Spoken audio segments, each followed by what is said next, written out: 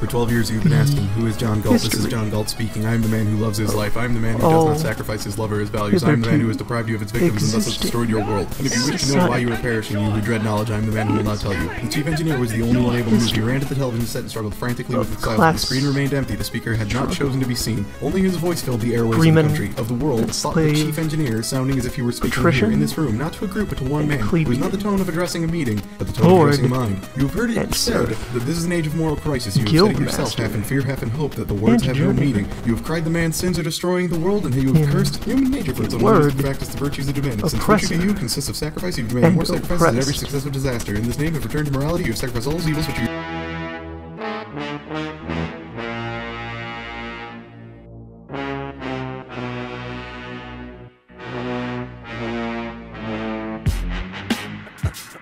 Okay, I know that evening shift has had some complaint. We have been hearing your complaints. We understand that there are reasons that numbers are down, and some of those reasons are things outside of our control.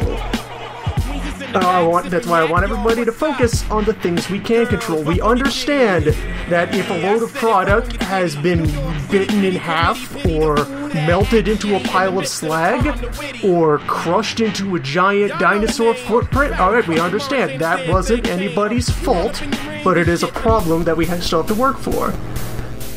This shit ain't OSHA approved. That's what I'm saying. I'm not working like this. This is ridiculous. We get yelled at and chewed out for setting up a ladder that's too close to the edge of the building.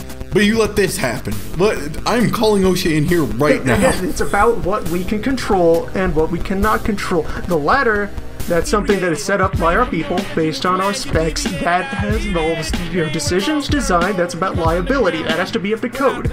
We can't control the weather. We can't control the earthquake, and we can't control when the giant monsters come onto the site. We have...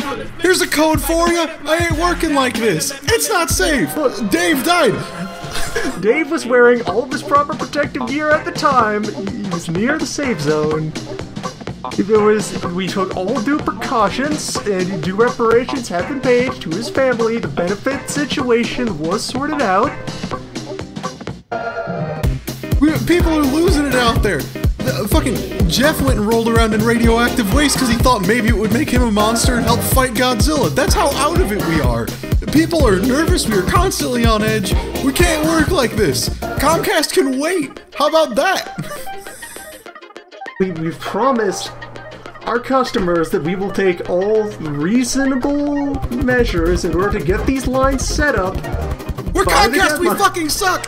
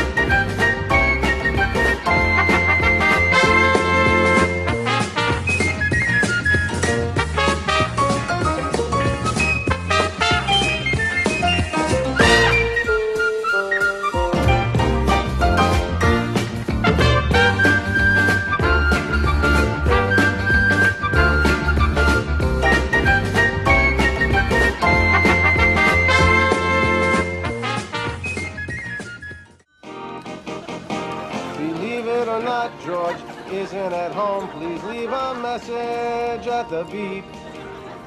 I must be out, or I'd pick up the phone. Where could I be? Believe it or not, I'm not home. Okay, so it's a thread about nothing. It's Thunderdome! But it's not really about nothing. It's about, Super Godzilla runs around a little bit, runs into some stuff, just kind of what we're doing here right now. That's what it's about. So, say you walk your Godzilla up the north edge of the map, wander around a lake, try and find a professor. And nothing happens. I want details, and I want them right Well, now. I mean, something happens. No, nothing It's happens. just... You don't face any obstacles. You don't overcome any challenges. You don't solve any puzzles. Just nothing. Worlds are colliding! Well, you run into a mountain, you take a little bit of damage from that, that's something. You know, you do a mountain forwards, backwards, you know, the normal stuff. That's a thing. That happens. Gotta watch out for electric towers. Okay, so the thread, though, you can learn about Godzilla. We can talk, like, just a casual conversation about Godzilla, like we're having right now. That could be a post in the thread. This could be a post in the thread, what we're having right now. It could be a post in the thread. Yeah, well... I want details, and I want them right Not now. really, but this item description here, this could be a post in the thread. People always say We could about have the this. professor. He definitely is a poster in the thread. Well, just being a poster in the thread doesn't mean you post in the thread. Anything goes! No, you see, it's about nothing, though. There's no characters, there's no real plot. I told you the drink was bad. I hate the drink! And then she starts talking about her panties. Oh, I'm gonna need some water here. Julia Louis-Dreyfus, I'm just gonna be wishing that. after doing Seinfeld, moved on to Watching Ellie, Which is the only candy which was created by her husband, Brad Hall, that ran from 2002 to 2003. She played Ellie, a cabaret performer, and the show is most notable for its incredible shift from season 1 to season 2. In the first season, Watching Ellie was a single-camera show that followed 22-minute segments of Ellie's life in real time. But when the second season premiered, the show had been revamped as a traditional multi-camera sitcom with a live audience and a laugh track. After only 6 episodes in the second season, the show was cancelled. Jerry Seinfeld went into The Marriage Ref in 2010. He executive produced and occasionally participated on The Atrocious Marriage Ref, a show where comedians and celebrities watch clips of argumentative couples and give humorous advice. If you need any example why the show is awful, Madonna was asked to be a panelist. Madonna was asked to be a panelist to give advice to married couples. Jason Alexander did Listen Up.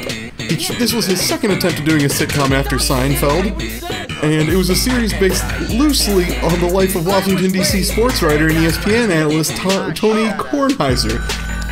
Though the series performed decently in ratings, critics weren't fond of the show, calling it a cheap ripoff of Everybody Loves Raymond with a less appealing lead, Jason Alexander. The series only lasted 1 season. Michael Richards was in The Michael Richards Show. I think that's enough said about that. Bryan Cranston, who played a dentist, Tim Whatley, was in Godzilla 2014.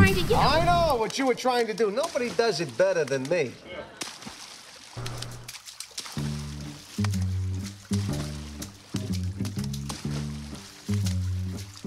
I think it's a risky move using a whole Godzilla as bait, especially in this kind of weather. Normally you'd save that for after a nice rainfall. You wouldn't go trawling with that full big thing right away. But, you know, it seems to be working out for them. The team seems to know what they're trying to do and how best to capture themselves a professor. And it looks like a real big lunker. These cool spring mornings that really bring the professors out of hiding. They go to feast on mosquitoes and other small insects near the water's surface. You can see this one we have on the line here looks to be a biologist, perhaps a biochemist, going by coloration. We'd have to get him in closer to be sure. Absolutely. And the best part about that is they'll lead you really nicely onto a nice big biolante if you know how to follow them, you know, because you're going for the professor, but the real reason you're going for the professor is to find, you know, the real lunkers, those ones that you can write home about. And well, I think, you know, every rose has its thorns. They're tougher to catch, but they pay off in the end. And I think that's what's going to happen here. It is a patience man's game. Slow, careful struggle. One few have the endurance for, but to those willing to invest the time, it's...